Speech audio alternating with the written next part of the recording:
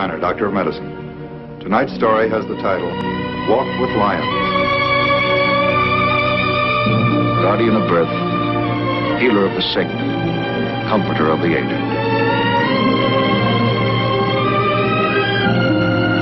And the qualities of the worthy physician are three: the eye of an eagle, the heart of a lion, the hand of a woman.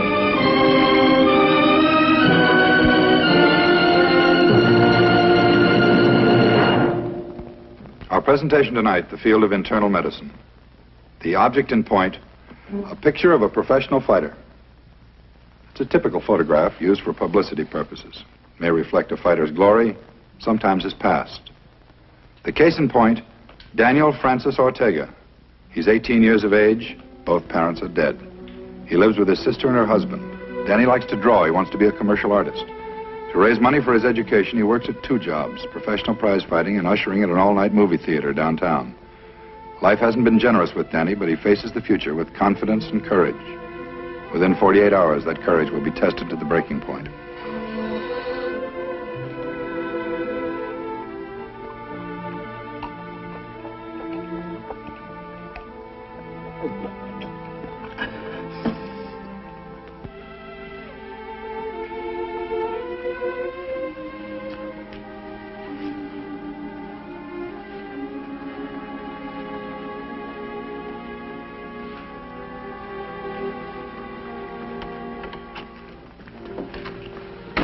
Morning, Danny. You're late. Dorman didn't show up. I had to work overtime. You shouldn't work overtime if you have to go to the gym. It's too much for you. Al's awake, honey. Better wait a while before you go in the bedroom. You know how he is. Yeah, okay, Rose.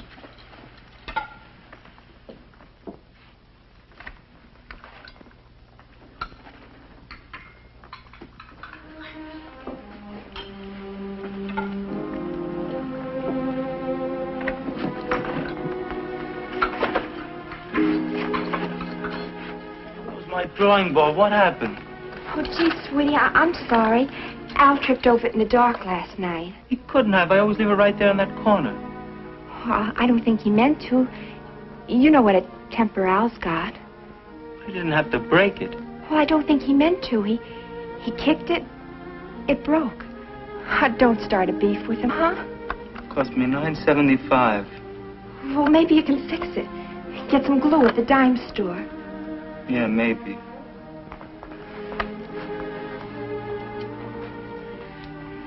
How about a new job, honey? You having any luck? Mindy might give me something with a trucking company. It's got an in with the owner. Part-time job in the afternoons. Truck drivers make good money. I'll just be a helper at the loading docks at first. Please, Danny. You know how he is about the paper. You pay my board. Can't I even look at the paper? Well, you can see it later. I don't want him to get mad.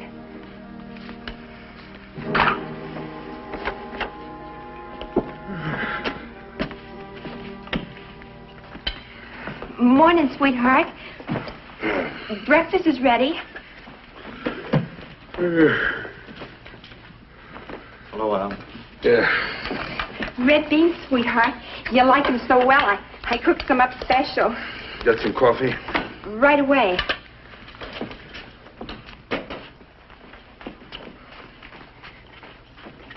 Al, Danny's going to work for a trucking company. Afternoon job. Isn't that nice? Yeah, swell. He's just going to be a helper to start with, but maybe they'll like him. They might learn him to drive a truck after a while. Your brother Lou, he learned how to drive a truck. Says here they're going to raise the bus fares again. Lousy. They nick you 40 cents a day to get back and forth as it is. They say truck drivers make good money. If Danny worked full-time at it, I bet he'd make enough to give up prize fighting, too. Be a good break for the kid, wouldn't it, Al? I'd only waste the dough on that art junk. He ought to go out and learn a trade. But he likes to draw, Al. He's good at it, too. No future in it. Let him get a man's job, if he can handle it. I gotta take off. I'll see you later, huh? Aren't you going to eat? I'm not hungry. I'll eat when I get back from the gym. Save me some beans, will you, Rose? I'll leave them in the icebox. Forgot to tell you. We're going up to Al's mother's. Oh. We won't be gone more than a day or so. Okay, I can eat downtown. I'll see you. Hey, Buster. Keep your junk out of the way after this, huh? I almost tripped on that board of yours and broke my neck last night. I'm sorry, Al. I'd hate to have that happen.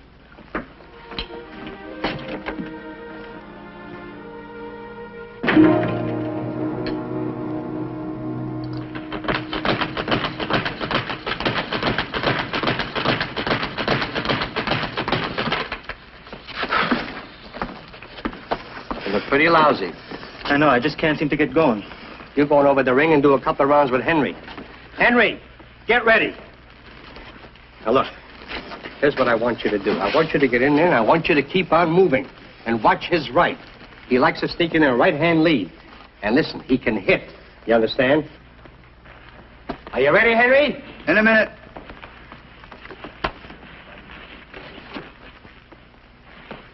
Okay, now get in there.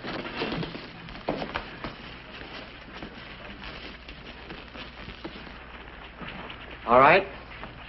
Time.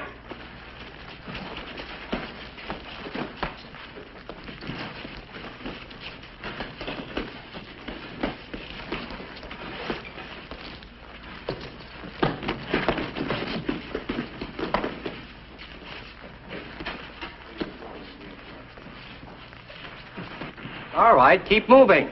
Come on, move.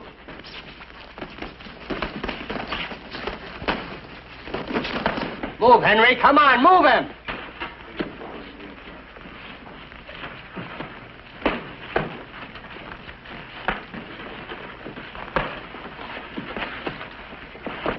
Hey, make him work.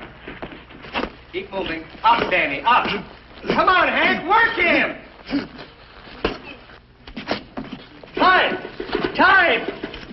What are you guys doing? What do you think this is, a title match? What's the matter, Dan? What happened? I didn't hit you that hard. I don't know. I just ran out of steam, I guess.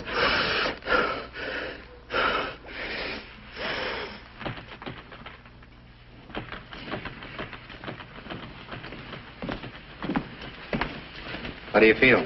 Well, I'm okay. I just took a shower. I feel fine. Sit down a minute, will you? Let me get a drink, huh? I can't seem to get enough water. There's something I want you to do for me, Danny, the first thing tomorrow. Yeah? I want you to see a doctor. What for? Just because I'm off one day? I'll be okay tomorrow. Look, Danny, you've been off your pace for weeks and it's been building. You've lost weight, no stamina, you just haven't got it anymore, kid. What are you getting at, Mindy? Your preliminary, I just canceled it. What for? I'm not sick. Can't you see that? I ate some bad food or something. I can fight next week. I've got to. I need the money. You can't take a chance. I won't let you. I need that fight. I've got to have the money. I quit my job at the theater last night. I've got room and board to pay and some other things. I need the money. Why didn't you tell me? I could have pressured Max into lining you up at the trucking company. Mindy, 8 weeks ago you said you'd have that job lined up in a couple of days. I kept waiting for it. It didn't come. Doing my training here every day, working at the show at night. I held out as long as I could. I don't know, maybe the hours got too much. I'm sorry, kid. I know it's my fault. But look, don't worry about it, will you? I'll take care of everything this weekend for sure. Sometimes I forget. But I still want you to get a complete checkup. Now, look, will you see the doctor tomorrow? Sure, anything you say. And don't worry about the money. You're going to have whatever you need. Well, that's nice of you, Mindy, but you can't afford to put out dough for beginners. Doesn't figure. That's what they told Jack Dempsey's first manager.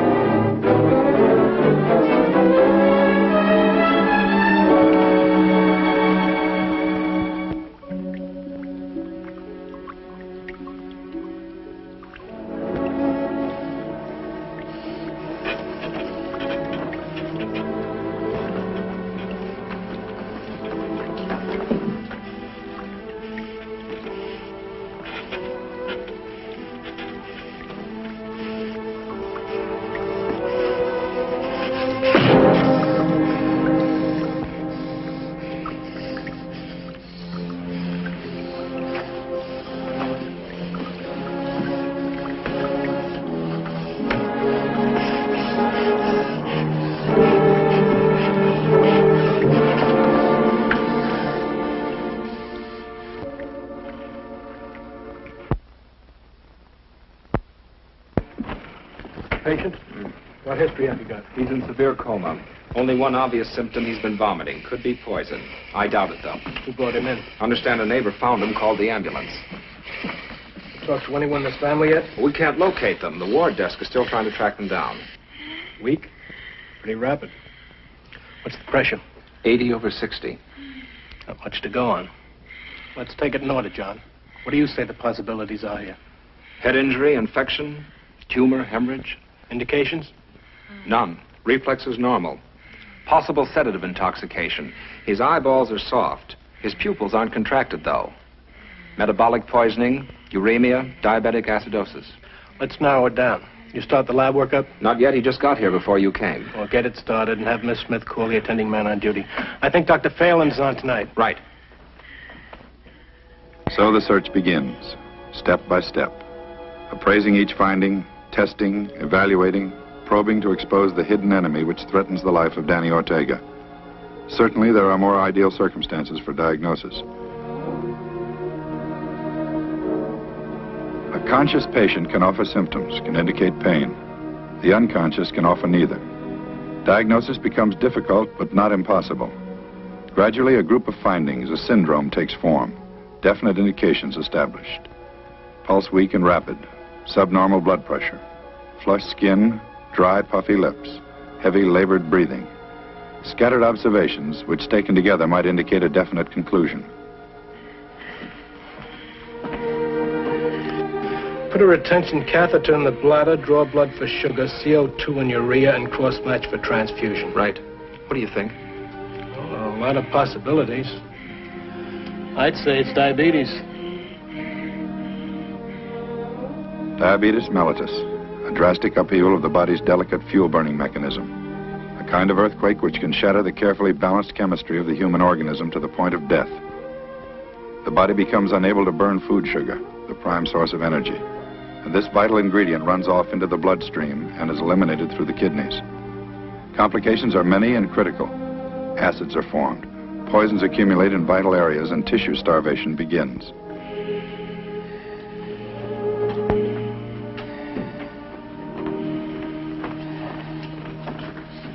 You contact any of his family yet? No, but we did locate a Mindy Carter. Seems the boy's a prize fighter. Carter's his manager. Said he'd do his best to track down the relatives. No relief yet? I want a stomach tube and start the IV saline. If we can check dehydration, it may give him some relief. Yes, Doctor. Oh, has the chaplain been notified? He'll be here as soon as possible. Nurse, would you wait just a moment, please? Yes, Doctor. Lab report, Doctor. It confirms your diagnosis. Diabetes. I thought so. The acetone on his breath suggested that. CO2 combining power, 12 volumes, blood sugar, 680 milligrams %. Long way from a normal 120. Coupled with acidosis and shock, that's a long way from anywhere. Start 100 units of insulin. Stat 50 IV, 50 sub-Q. Blood cross match ready yet? All ready. Miss McGregor ordered 2 units of whole blood to start with. Yes, Doctor.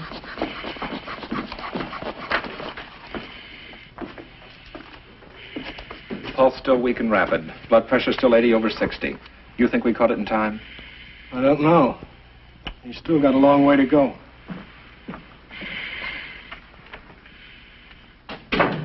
Oh, Dr. Burroughs. Doctor, this is Mr. Carter and Mr. Breyer. They're close friends of Danny's. Oh, yes. How do you do? How do you do, Doctor? Any luck locating the relatives, Mr. Carter? Excuse me. I've looked all over for them, but I just haven't been able to find them. Doctor, what about the boy? What's wrong with him? He has diabetes, Mr. Carter. Pretty severe case. How bad is he, Doctor? Well, he's still unconscious. I think if he can make it through the coma, his chances are good. Well, how come diabetes knocked the kid out, Doc? I never figured it worked that way. It does. Very often. You see, the body needs a substance called insulin to burn sugar, the basic source of energy. Insulin is manufactured in the pancreas that lies deep behind the stomach. What? The pancreas. When certain cells in the pancreas aren't working correctly, there isn't enough insulin for the body. The sugar and other foods aren't used, and the body breaks down. In Danny's case, he became badly dehydrated, went into coma. Gee, he never should have dried out with all that water he drank. How long has Danny been fighting, Mr. Carter? Oh, about a year. I picked him out of the amateurs. He's a nice boy. We've been very close. You see, he doesn't have a father. I guess I've been a pretty bad substitute. Has Danny ever been knocked out, Mr. Carter? Oh, no, not that kid. 6 pro fights and won them all going away. He's a great kid, Doctor, and has a lot of promise, and he can hit. You know, it's a manager's dream to find a boy like Danny. He's just great. He's through as a professional. I don't think he'll ever fight again.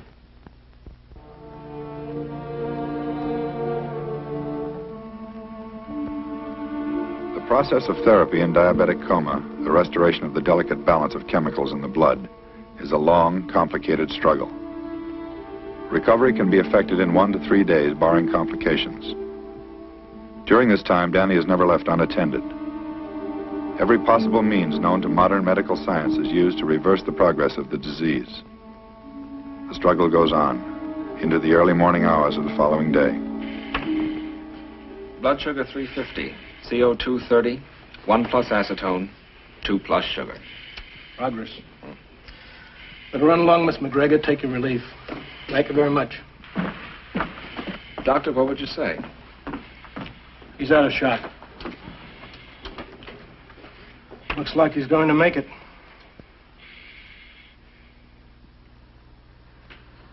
Diabetes. Yes, Mrs. Castor. Particularly severe attack. But your brother's going to be all right. I don't get it. He wasn't sick when we left. In young people, the onset can be fairly abrupt. Did you notice any weakness in Danny? Any change of appetite? Appetite? He ate like a horse. Maybe tapered off the last day or so. Poor kid. It's all our fault. Danny's diet is something he's going to have to watch very carefully in the future. That plus daily injections of insulin. Oh. You mean, Doctor, he's gone on dope? Insulin is not a narcotic, Mr. Cast. It's a hormone. Danny? Danny? Rose, what are you doing? Get away from him. Let go of me.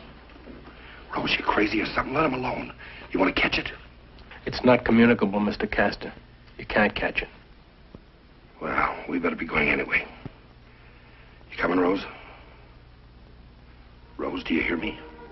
I hear you.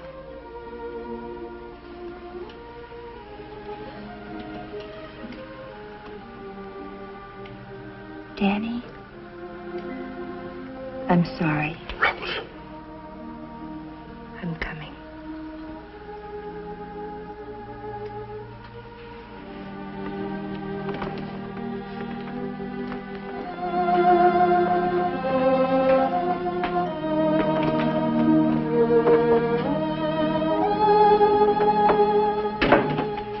Must be nuts. Why'd you have to touch him for? He's my brother. That's why.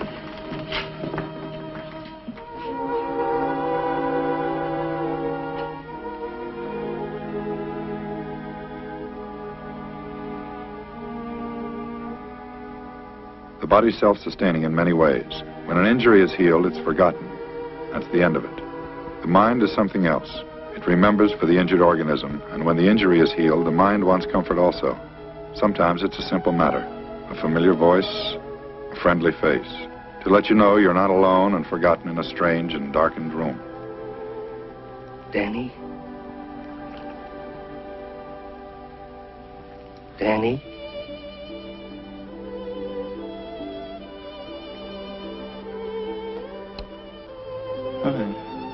Hi, kid. Okay. I'm okay now.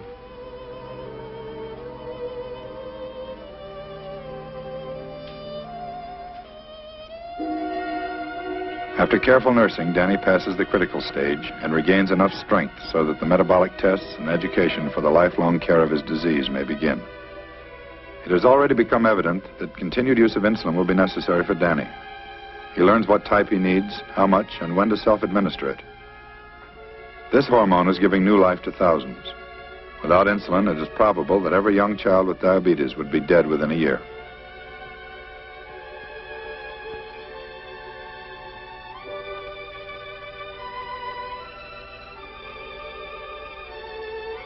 Danny proves to be a good patient and a good student. Every phase of technical data related to his disease is readily absorbed, reflecting an above-average intelligence. Whenever possible, this instruction is usually extended to at least one member of the patient's family.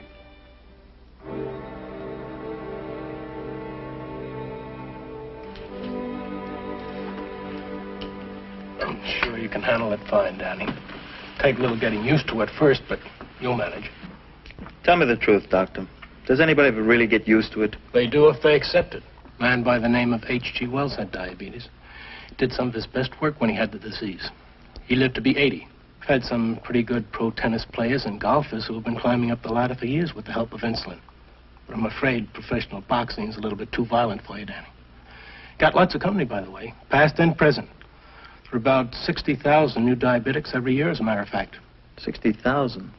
A lot of it's brought on by being too fat, but obviously that isn't your problem. Simply put, Danny, you have diabetes. You just have to learn to live with it. Yeah, I guess maybe you're right. There's no use letting it get you down, Danny. With insulin and with careful attention to diet under a doctor's care, you'll make out fine. We used to have a man in the profession named Osler.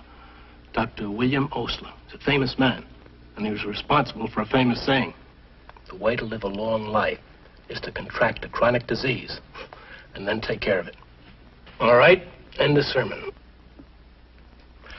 By the way, something here for you. Mindy Carter asked me to give it to you. But he was here this morning. Why didn't he give it to me then? Take a look. I think you'll understand.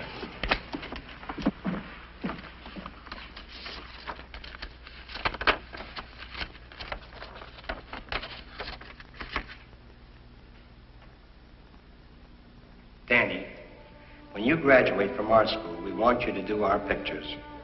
Here's a down payment. And the guys at the gym.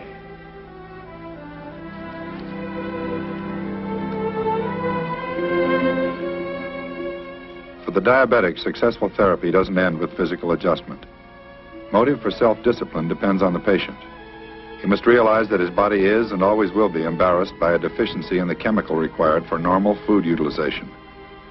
After a dietitian has prescribed a carefully designed diet for him, Danny is released from the hospital. The staff has done what it could, often more than is asked. It has ended. The future is for Danny Ortega, one of his own making.